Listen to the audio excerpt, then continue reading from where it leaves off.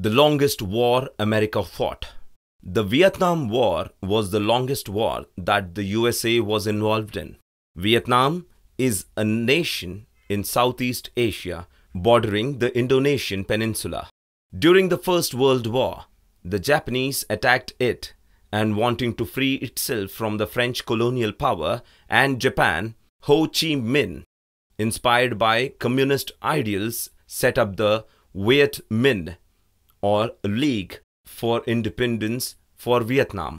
Japan lost the war and backed out of Vietnam. Seizing this opportunity, Ho Chi Minh wanted to set up a government independent of other countries.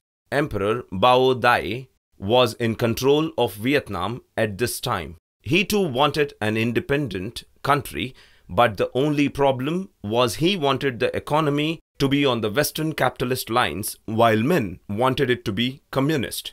This started a long struggle for supremacy, the northern half with Minh and the southern with the emperor. The actual involvement of America in the war started in 1954, though the struggle had started decades ago. In May 1954, in the Battle of Dien Bien Phu, the French lost to the Ho Chi Minh's forces, and this ended colonial rule in Indochina. A treaty was signed at the Geneva Conference dividing Vietnam as north and south along the latitude known as the 17th parallel, giving north to Minh and south to Bao. The treaty also called for nationwide elections in 1956 for unification. However, in 1955, the emperor was pushed aside by a strong anti-communist leader, and he took control, calling his government the Republic of Vietnam. The Cold War had intensified, and USA's policy of making sure communism and Russian supremacy did not spread took massive proportions.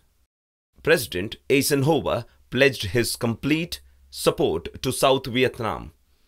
With complete training and equipment from the USADM, managed to break into the back of Minh's supporters and imprisoned them. He also tortured and executed them.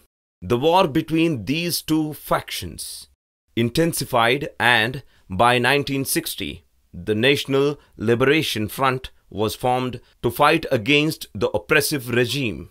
The NLF claimed to be autonomous, but most believed it to be a puppet in the hands of Hanoi.